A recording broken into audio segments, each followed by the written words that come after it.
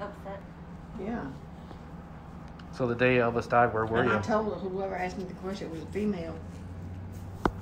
She said, "Oh, I'm sorry." I said, "Me too." Where were you when you found out? I was at home. And how'd you find out? Oh, I don't know. I Don't remember? Mm-mm. You wash bad memories out of your mind. Yeah. Yeah. But For sanity's sake, I yeah. guess. But it was crushing. Yeah. Yeah. Wouldn't it? Yeah. You know, some people wonder since you married, you kind of moved That on. don't mean anything. I didn't really. Things between me and Elvis never changed, just because I moved on.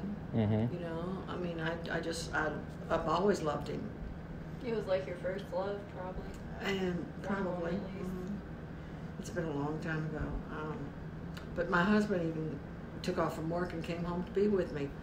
And he said, "It's okay to cry, honey. I know you love the man. Mm-hmm. You know, don't feel like you can't cry in front of me." I said, I'm not holding back tears because of you. If I need to cry, I'll cry. Mm-hmm. But thank you.